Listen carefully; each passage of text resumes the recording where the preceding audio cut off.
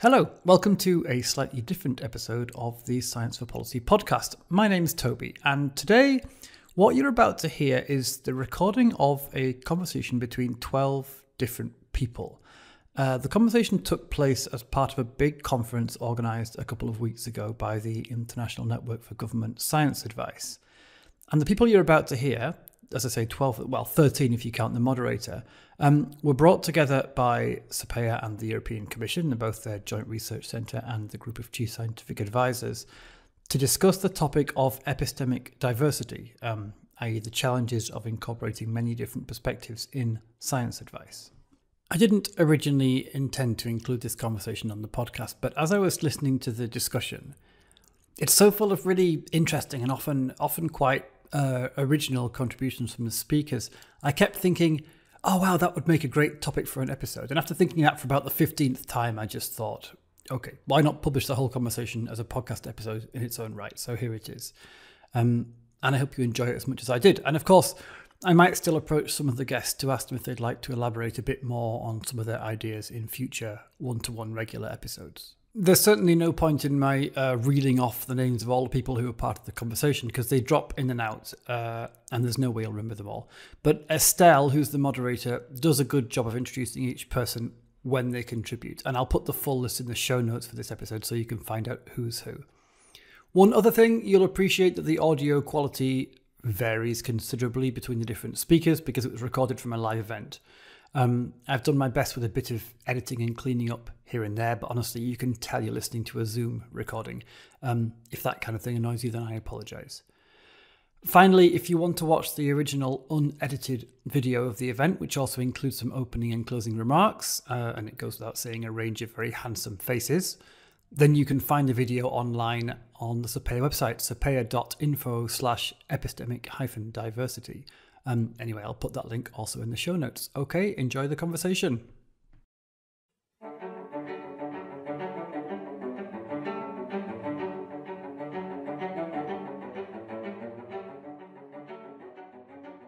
Good afternoon, good morning. My name is Estelle Balian. I will be the moderator for this satellite session of the INGSA conference. The theme is Science Advice for Energy Policy. Who is afraid of epistemic diversity? And this is co-organized by the European Commission Joint Research Centre, the group of Chief Scientific Advisors, and the Scientific Advice for Policy from the European Academies. We have a special format for you, a fishbowl conversation, bringing together some panelists, but also some audience members who will be able to join the conversation. So our triggering question for this first part of the fishbowl is really about some success stories of bringing together for complex policy questions, bringing together some different disciplines and some different perspectives. How can this work? What were the surprising outcomes, or what were maybe some other lessons learned you can bring on the table? So for this first part, I'm going to ask some of our panelists to bring forward some of these their experiences. So may I kindly ask Jacopo Torriti to turn on his webcam. He is a professor. Jacopo, you're a professor of energy economics and policy at the School of the Built Environment in University of Reading. I would like also to ask Jennie Stephens to join me. And Jacopo. So Jennie is joining us from Northeastern University. She is the director of the School of Public Policy and Urban Affairs and the Dean Professor of Sustainability Science and Policy. May I also kindly ask Tuula Teeri to join me. So Tuula is chair of Ürge-Vorsatz, and she might introduce a little bit on this aspect as well, and the president of the Royal Swedish Academy of Engineering Sciences. Thanks for joining, Tuula. I will also ask Diana Ürge-Vorsatz to join me for this first part. Diana is a professor at the Department of Environmental Sciences and Policy, Central European University, and she's a member of the IPCC and a member of the SAPEA Energy Working Group. Thanks for joining, Diana. So let's start the conversation. I know maybe Jacopo, do you want to have a quick intervention on some success story? And then I'll ask maybe Tuula and Jennie and Diana to follow up. Thank you, Estelle. I think mine is a success story, provided that you define success as challenging policymakers and monodisciplinary thinking. So I'm on Ofgem's academic panel. I've been for a few years, and I thought of something that happened recently, and a success based on causing reflection, being a critical thinker around other disciplinary approaches which have not been undertaken on a specific piece of analysis or work. So I was peer reviewing work on demand-side flexibility, and there were assumptions which, like many around energy demand, were heavily based on behavior and on price and technology being able to change behavior of individuals. Because the piece was around energy demand and flexibility, I was suggesting to bring in a more different disciplinary approach, including social practices and the timing of energy demand. And there's a whole literature around that. Now, if you may say, okay, I caused some headaches because the whole piece was stopped and caused reflection and taking a few months off the gas for the regulator to now rethink about it. I think it's just I wanted to kick off with this example because it's not the typical or we feed in some numbers which are needed, the kind of low-hanging fruit. Is a bit more of a major rethink. So it really depends on how you define success. Mm-hmm. But I thought my short story would be around this. Thanks a lot, Jacopo, on this idea of challenging the monodisciplinary approach, and that might bring headaches, but that's also bringing some new views and some catalyzer. Any of the other panelists would like to either react to that or add? Okay, so Tuula, do you want to add more on this question of how do you bring together those different disciplines? What are the surprising outcomes we can get, or some lessons learned you had? My perspective is that of engineering, and we have one example, which is very illustrative of how science advice can contribute to policy. It's a broad energy agreement in Sweden, 2019, which was actually shared by the majority of the political parties in Sweden, and it was to a large extent based on a project by the Swedish Academy of Engineering Sciences, IVA. IVA was founded about 100 years ago, and we have had many subjects on our agenda, but energy has been on our agenda all of the time for 100 years. So the solid fact base for this energy agreement came from a project that we run all together with 16 different reports looking into the different aspects of energy production and consumption in Sweden.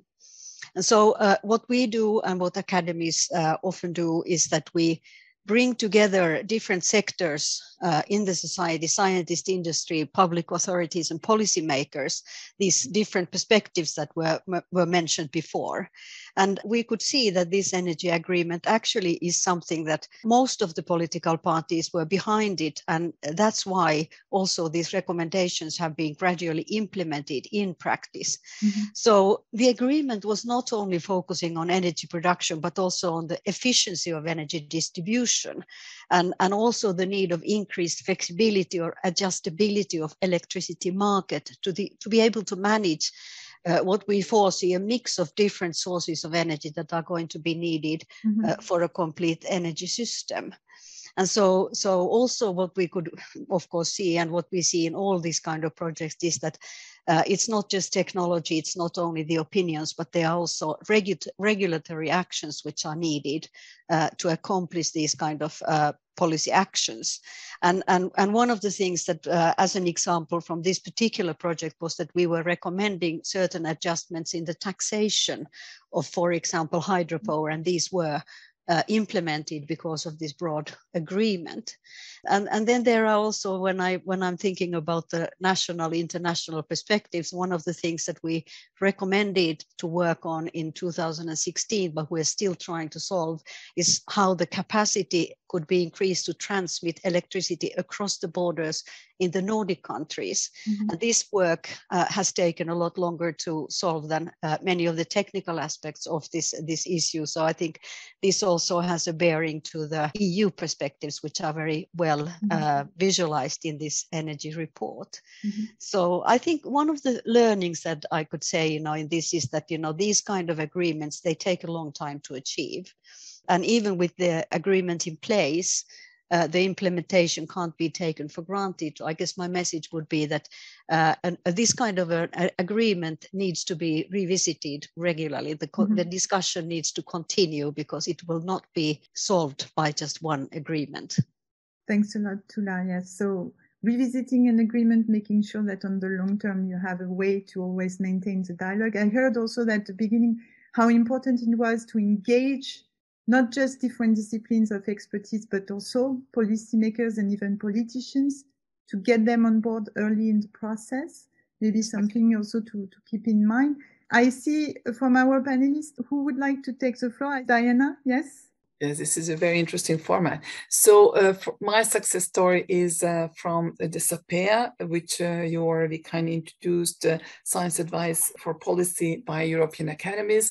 And they commissioned the Energy Transition Report, which was done for the group of chief scientific advisors, and that worked by selecting 20 leading academics from Europe, all around Europe, from very different disciplines. And that has been extremely interesting experience. And I think by the end, we all really identify with the final findings, but the road to there wasn't easy. And at the end of this short intervention, I will offer some interesting lessons. But because we don't know yet whether it will be truly successful in terms of catalyzing policy change, although I do hope it will. But I wanted to offer a short insight from more historic evolutionary insight from the IPCC. If you think about it, originally, the IPCC was mostly meteorology. Even though it had 3 working groups, it was mostly all IPCC focal points were institutes of meteorological institutes in the different countries. And after we understood, yes, there is a big problem. And in fact, the problem is caused by our energy consumption. Energy was brought in, and suddenly the shift also went to the engineers. So the technological domain, because we have to have the solutions. But then by, let's say, third assessment report, and I joined at the 4th assessment report. So definitely by the 4th assessment report, we were very convinced that actually we already have the technologies. We can fight climate change. We can stop it. And we do have, of course, further R&D is very important, but we don't need to wait for further new technologies because actually we already do have technologies to fight climate change. So once we understood that, it still didn't happen, nothing changed. So we understood, okay, perhaps the problem is the cost. Yes, people are afraid of the cost. So the 5th assessment report did a much more thorough job at looking at the cost and economics of climate change as well as mitigation, and concluded that it is not going to cost the Earth. It's not going to break the bank. But still, major change wasn't really coming along. And I think it's when in the 6th assessment cycle, this was first when we truly managed to integrate social sciences and humanities. For example, in the 3rd working group, we have a separate chapter, which is on energy demand and services and basically, well, we put a lot of social science together. And the special report in this cycle, the 1.5 degree report on global warming, was a truly interdisciplinary and epistemically very diverse report where even the authors were very mixed, even within every single chapter.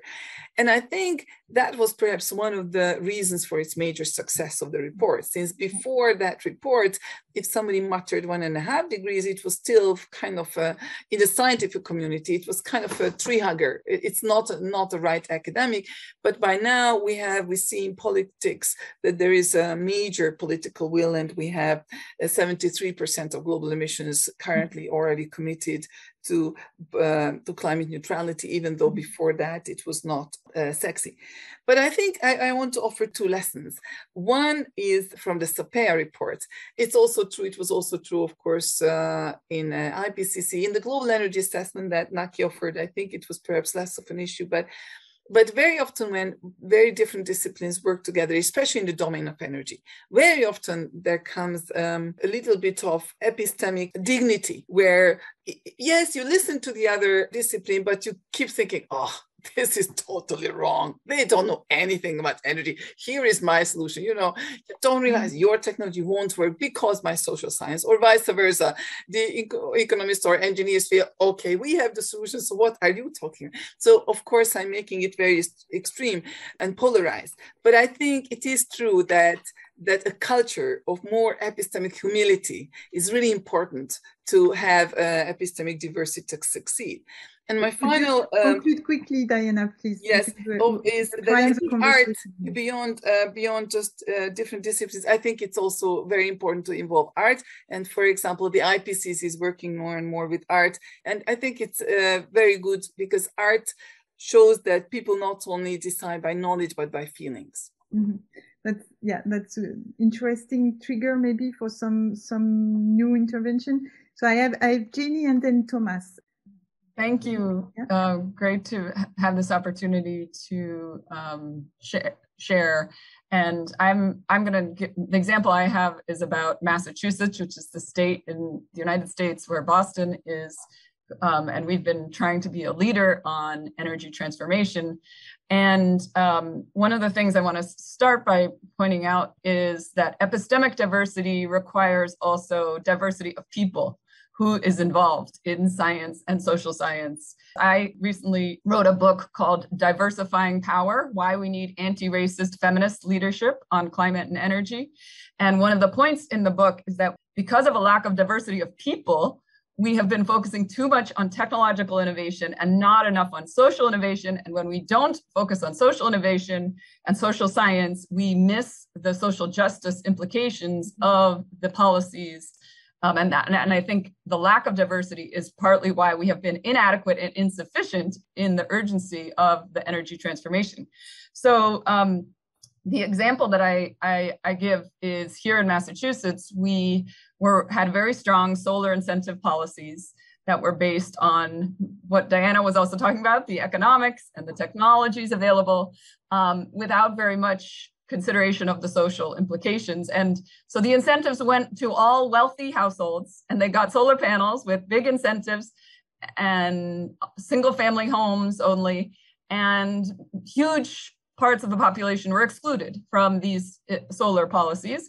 And the benefits went actually exacerbated inequities because the well-off households got low or free electricity from their solar panels once they paid off, and other households, the energy burden became even bigger. So only more recently, when more attention was given to social science, more inclusive policy processes that go beyond the published literature of a narrow group of experts and include more broad considerations of the scientific advice in the policy making, was when we were able to change this shift and recognize the importance of the social justice aspects. So I think as a woman, I want to speak specifically about gender diversity, but also diversity of all kinds, race, religion, age, ableism. We know that when women, people of color, marginalized groups are in positions of power and are part of the decision-making process, we bring different experience, different priorities, different perceptions of risk, and that shapes what actually happens. So it's really important to connect scientific content with also the understanding the broader conversations about who even has access to be considered a scientist, and how we can broaden the role of expertise. And I'll just say, as a woman working in energy for the past 20 years, I have gone to energy conferences where it's mostly all men with just a handful of women in the room, maybe 300 people. And the women, we notice and check in with each other. And we are thinking about some connections in some different ways. And I'm not making broad gender generalizations, but we all have to acknowledge that based on our life experiences, we bring different priorities, and that life experience diversity is also critical to getting more epistemic diversity for more effective energy action.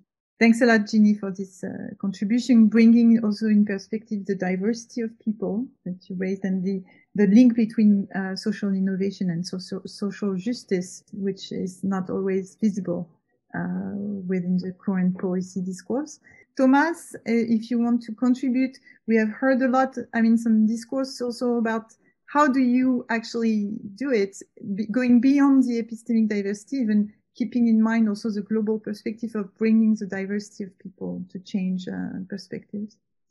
Yes, thank you very much for this opportunity to share our experience. And I would like to share a specific experience. I participated to an interdisciplinary journey initiated around 2016-2017 by Nicola Labanca and Angela Pereira from the European Union's Joint Research Center, and which involved the perspectives of sociologists, physicists, engineers, economists, anthropologists, biologists, ecologists, and policy analysts. So very broad array of people.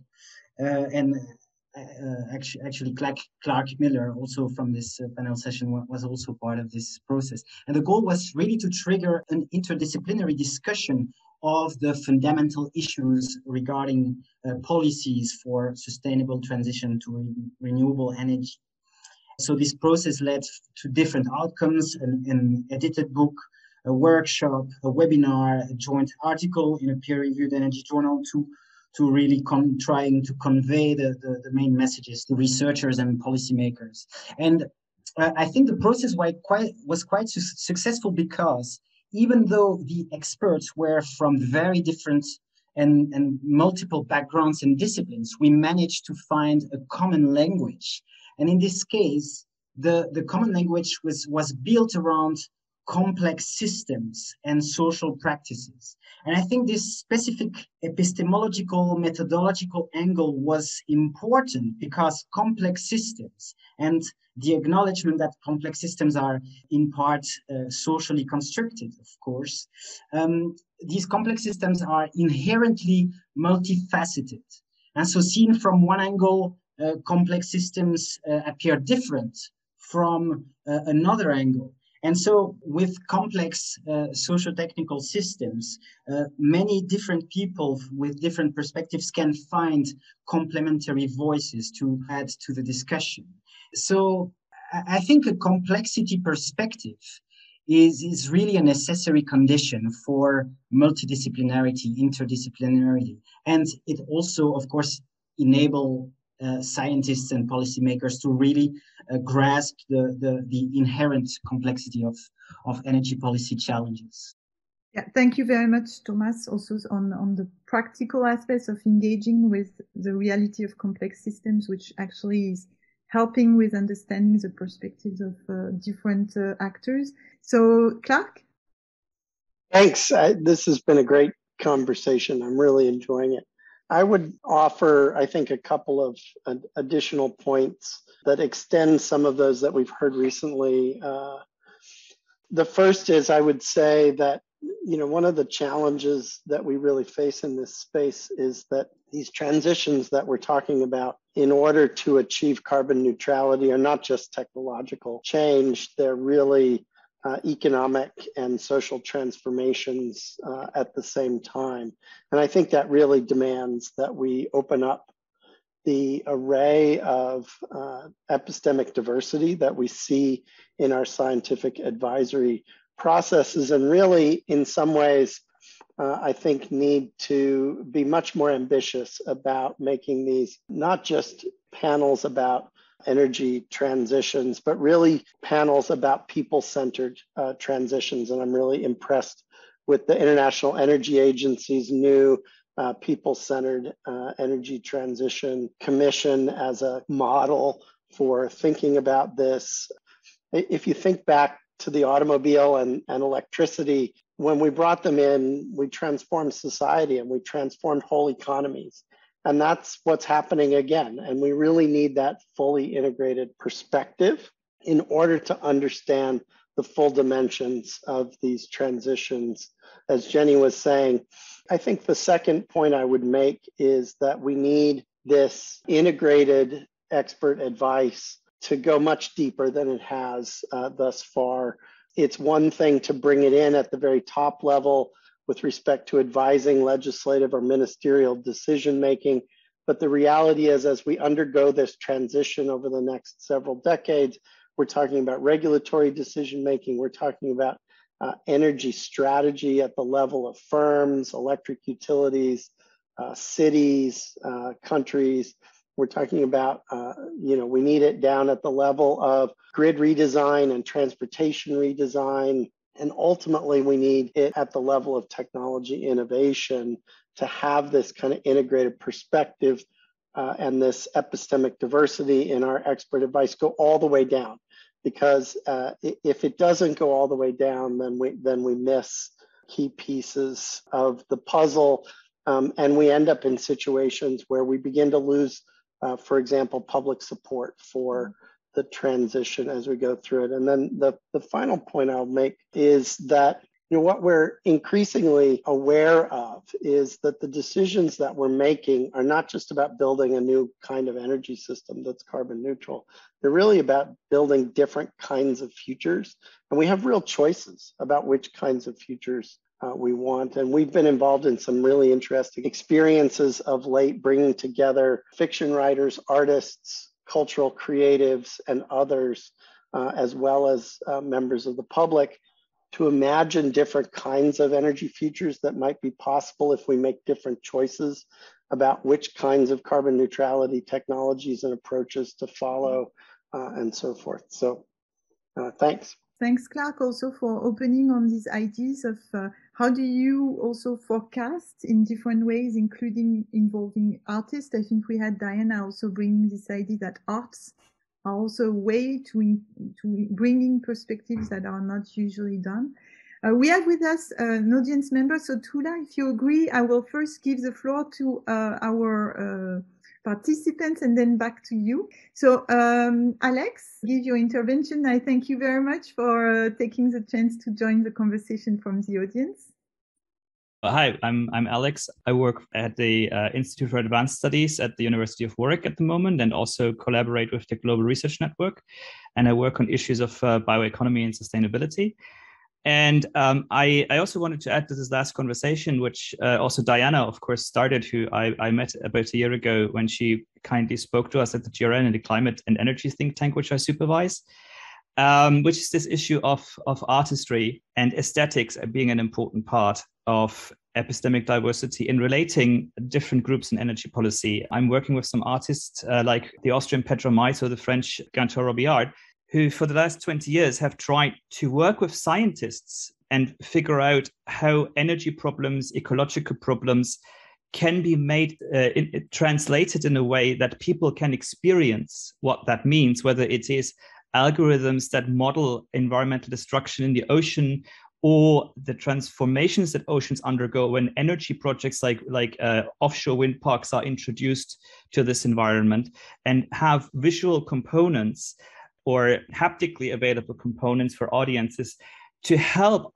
people understand, but also give feedback to the scientists what is really going on there. And I think this is a question of methodology as well, because wherever we are in the academia, we have methods and we have theories, and they differ from discipline to discipline. But the way that we get from how we think to how we do this translation, that is a process we all are undergoing. And there's a big aesthetic component, and that is a basis through which we can communicate. That there are aesthetic elements to it. There are effective and embodied, real physical, feelable elements to it. And those can enable a communication among different disciplines, whether it's social scientists or engineers, as well as with decision makers in policy and the public. So that is perhaps a very mundane seeming intervention, but I do think, just like Clark and Diana, that there is a real opportunity here, which we cannot but must stress. Thank you. Thanks a lot, Alex, for bringing this aspect that complements the idea of how the artistic part can actually bring the bridge between how do we think to how do we act. Tuula, the floor is yours. Thank you. I agree completely on the importance of arts and design in visualizing the kind of processes and effects that we are seeking after. Before becoming president of IVA, I was actually president of the Aalto University in Finland, where we merged 3 universities in technology, business, and art and design. And the absolutely largest impact of this merger was that we were able to integrate arts and design into the communication, into the visualization, into the design of different kinds of processes where engineering or business models and things like that can make into the society. The other thing that I think Thomas was taking up, is this differences in languages between the different sectors in society and also between the different disciplines. And I think that, the key to solving this challenge is participation. And that is why I think that, the science and engineering academies have quite an important role, because they are providing platforms from learning together, learning from each other, in order to explain and understand how scientific facts are generated in different fields and how they together can lead to effective policy decisions, so that we can reach these societal contracts, but both learning together, creating these platforms for interactions and participation, and increasing the role of art and design into these processes. I think these are important ways forward. Thanks a lot, Tuula, for complimenting also on the role of the different organizations like the academies for helping with the participation of different actors. We have another audience member. So, Teeri, do you want to take the floor, introduce yourself, and give your intervention in this conversation? Thank you, everyone. So my name is Katri Mäkinen-Roosted, and I'm a PhD candidate of international politics, and have been working before many years at the Council of Finnish Academies. So, for example, Tuula is very familiar to me. I'm currently working with a project that has collected some longitudinal data on IPES experts' views on knowledge and their value changes. And just wanted to share with you something that we have noticed about interdisciplinarity and epistemic diversity. So there are very much different ways of how experts think, how knowledge should be validated, and how we create knowledge, and how knowledge is actually put into action. And we constantly think that this follows disciplinary borders. But actually what we noticed is that this kind of epistemological thinking and how do you think that knowledge should be validated, it just doesn't actually follow disciplines. So social scientists can be kind of classified as positivist as well. So it's not just this assumption that engineers think in that way. So that was quite an interesting thing to notice. And we try to follow in this project whether working in interdisciplinary ways, that whether it changes experts' way of thinking.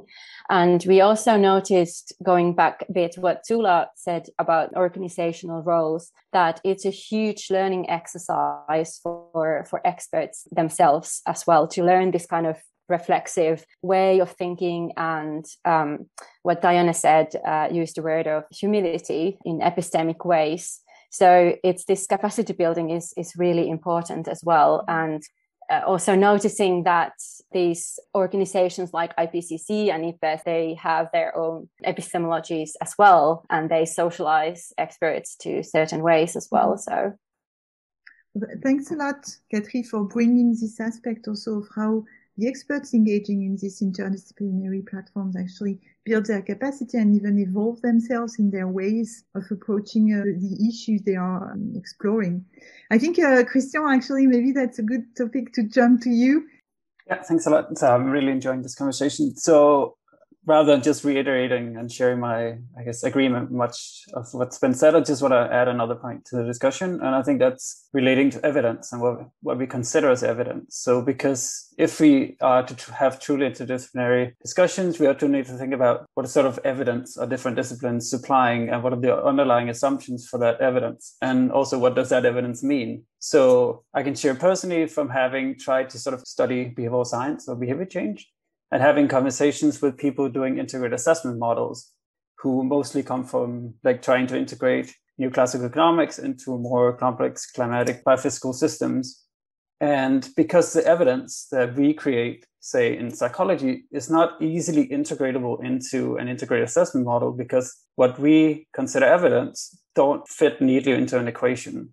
So how do we think about the evidence that we, or it could be a sociologist, anthropologist, what they create as evidence? How do we then still integrate that into making some sort of policy recommendations? And that also sort of involves combating different assumptions about what goes into the models, for example, being explicit about it and being explicit about the limitations of those assumptions. And I think that's a critical step in terms of also broadening the scope of solutions or initiatives to tackle like climate change or the energy transformation. Yeah, thanks a lot, Christian. Very interesting question of the difference in what we call evidence, depending on where we come from, being in disciplines, but also being from policy or from other parts of the society. Jacopo, you wanted to add a little bit, and then I think Diana wants to jump in the conversation. Based on what Christian said on evidence, I can't agree more.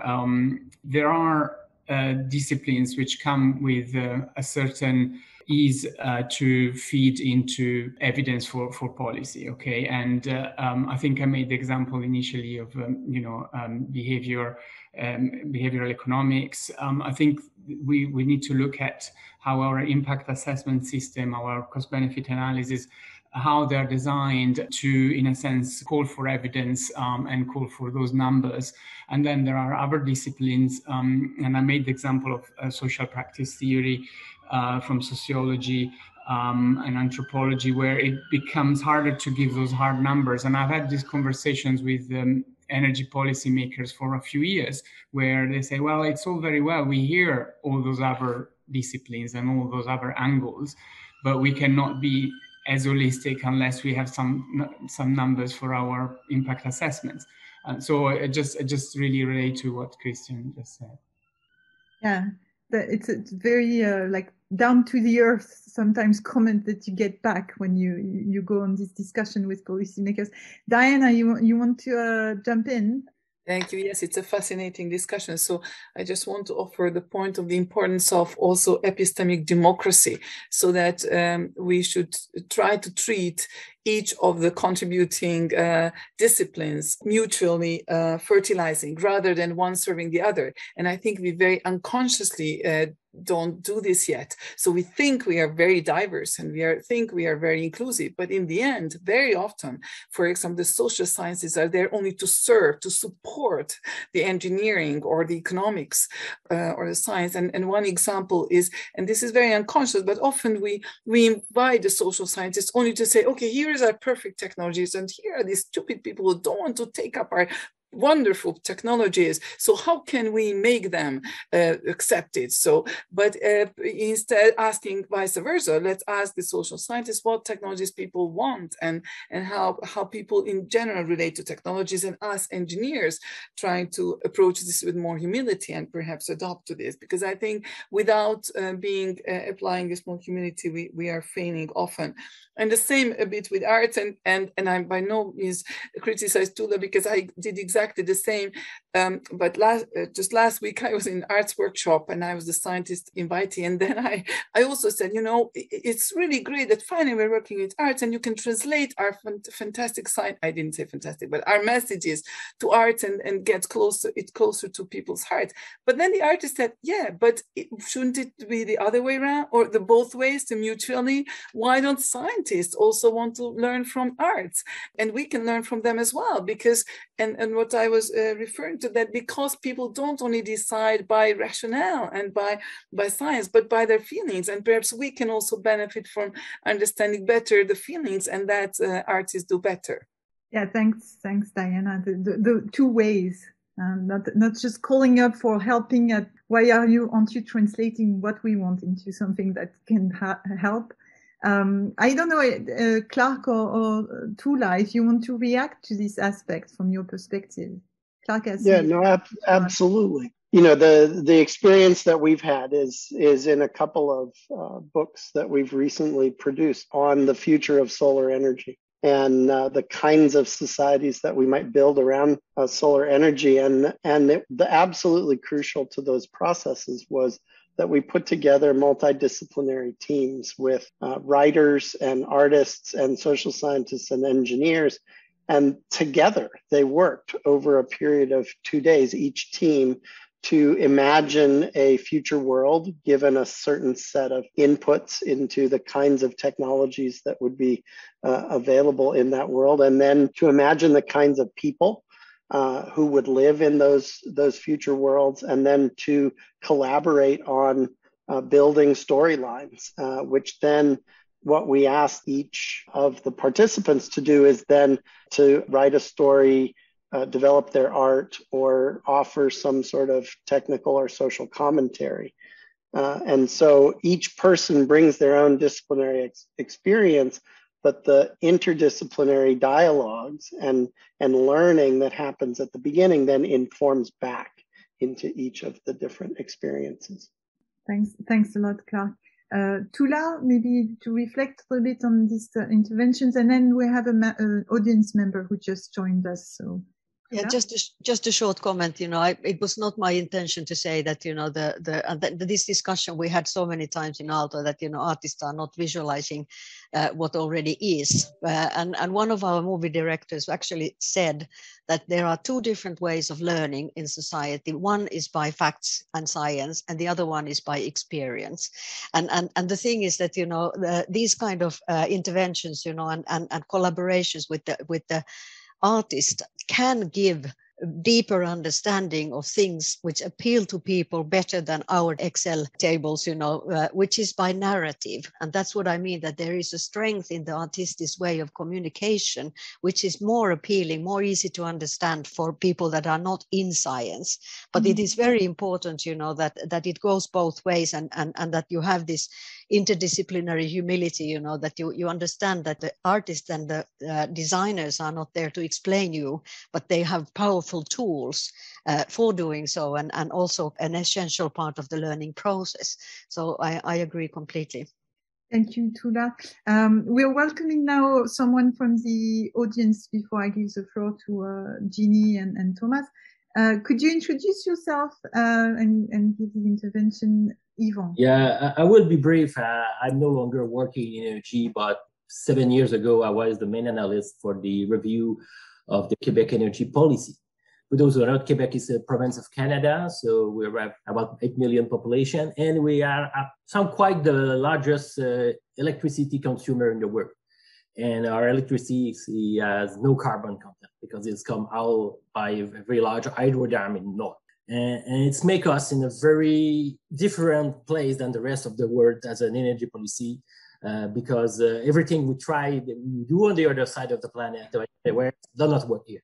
And when we work on the policy, that was our main problem, because we have all those. And actually, my experience is the opposite. Politicians listen a lot to people in social science, especially political scientists. But from the engineering and the economic point of view, what was proposed originally didn't make any sense. For various reasons, Quebecers are very proud of their large dam in the north, which is a historical success story for the society. But today, they are an economic burden. Building new dams is ecological and economic burden. And there has been politicians making idea of picking your hub of electricity and selling to the United States. But if you do basic economic analysis, this too is an error. You're losing money when selling to the United States if you build new dams. If you have excess money, we will leave it. But otherwise, we have these very technical things that destroy the magnificent idea generated by the politician. And we had to fight against that. And also I would like to comment about usage of social science and other fields by engineer. Actually, it's mandatory in Canada and in the practical guide of practice of engineering, you have to use every kind of knowledge you could before starting a project. You have to check the ethics, you have to check the environment, you have to check the social impact. The problem is many knowledge from the other field are not actionable. Okay, give you information, but can you use it to make a choice? There are a lot of things, you know, if you build something, create pollution, but you can calculate somehow the pollution impact. But social impact is very difficult to integrate in a way. You can reduce noise level to a level where it is less annoying, but we had this issue with the windmill. Windmill, you can control the noise level, you can do a lot of things, but they still annoy people because it's sight. It has nothing to do with biology or physics. Yeah, there is a challenge. Actionable knowledge from other disciplines is something that's difficult to integrate with the assessments. That's what you're saying, right? Yeah, exactly. Thanks a lot, Yvon, for joining this conversation. Jennie, do you want to jump in and also take up some of those comments we had from Yvon and from... Yes, yeah. So I was going to just follow up on related to the point that was just made, but also going back to Diana's idea of democratizing the disciplines and not having a hierarchy of disciplines, and this idea of humility. And, you know, there's an arrogance among many scientists that they know, and if everyone else just understood what they know, then, you know, the energy and climate problems of the world would be solved, which is really unfortunate and I think unproductive, and it actually slows us down with the urgency. So I wanted to also just acknowledge this idea of energy democracy, which sees the transformation in energy systems as an opportunity that, yes, it will help with climate, but there are so many other reasons to move away from fossil fuels toward a more renewable-based future that have nothing to do with greenhouse gas emissions or decarbonization. So I think there's this opportunity that we get lost sometimes when we focus on the science of climate as a justification for energy and focus only on decarbonization and greenhouse gas emission accounting and all of that. And we miss so much. So I just also want to highlight how important it is to think about the opportunity of this huge transformation that we're in the process of and how we can redistribute power, literally and figuratively. There's social, there's economic and political implications and opportunities to invest in communities in whole new ways that we just haven't done and are actually desperately needed. So connecting energy with health and food and housing and jobs and fundamental economic prosperity for everyone is such an opportunity that some of the science that we think of in these narrow terms just isn't working on and isn't making these connections. So we also need to reframe some of the processes for integrating science into policy because the conventional approaches are insufficient. Thanks a lot, Jennie, for also triggering some more thinking of the big picture and beyond the usual silos of thinking. I have Thomas, and then we'll finish with an audience member who just joined Heather. Thank you. So I very much agree with what Jennie just said, and also about this epistemic democracy by Diana. So it's not always easy to convey messages about social factors in a field that is arguably dominated by techno-economic types of analysis. I feel that the human dimension is often overlooked when we talk about energy policy. And there is often a kind of instrumental approach to social sciences when it comes to energy policy. And so that resonates very much with what Diana said about using social sciences to advance the social acceptance of a specific technology, and viewing energy communities, for example, as as a tool to enhance the efficiency of energy flows in grids, or as a way to enhance social acceptance of a certain technology, while energy communities could question, are indeed institutional opportunities for questioning the social relations around energy systems. They could be true laboratories for citizen participation and spaces to prefigure alternative energy systems. So I very much agree with Jennie on this. Thanks a lot, Thomas. Finally, in the last part of our conversation, Heather from the audience, do you want to quickly introduce yourself and have a brief intervention on what you want to bring to the conversation? So I'm a philosopher of science that has also been following and working on energy policy, including public participation in energy policy decisions for the past few years. And I wanted to just point out a tension between the sort of desire for complexity and detail that experts love to get into in the modeling, and the way in which, when you actually engage with, say, multidisciplinary teams that Clark was talking about, or the sort of energy democracy that Jennie was pointing to, you usually need to make some kind of simplifying assumptions to get the thing going, or how to move away from sort of the desire to get all the complexities in, I think is a really big challenge for democratic practice. And I have colleagues who work on participatory modeling, where they actually bring in members of the public to help make assumptions about models.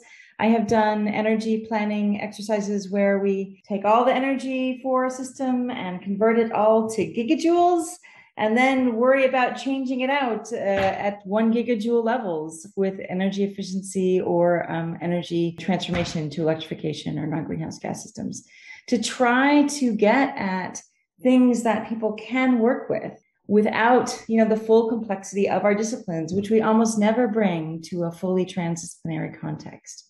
So just making life a little more complicated for everyone. Well, at the same time, Heather, it's a nice way to also finish for catalyzing even more conversation within this group or within some other communities. We're reaching the end of this fishbowl. I think everyone can take a deep breath now after this sprint through this conversation. I'm going to pass it now for maybe what they have, picked from this conversation, what they want to highlight. The Science for Policy podcast is produced by SAPEA. We're a consortium of Europe's academies and learning societies, and we're part of the European Commission's scientific advice mechanism. We provide evidence and expertise to inform the work of the group of chief scientific advisors. SAPEA is funded by the EU's Horizon 2020 programme for research and innovation, and you can find lots more information about us and our work at sapea.info. Finally, the rather lovely cello music that's playing right now is performed by Elizaveta Slushchenko, so I shall shut up and let you enjoy the last few bars. Bye for now.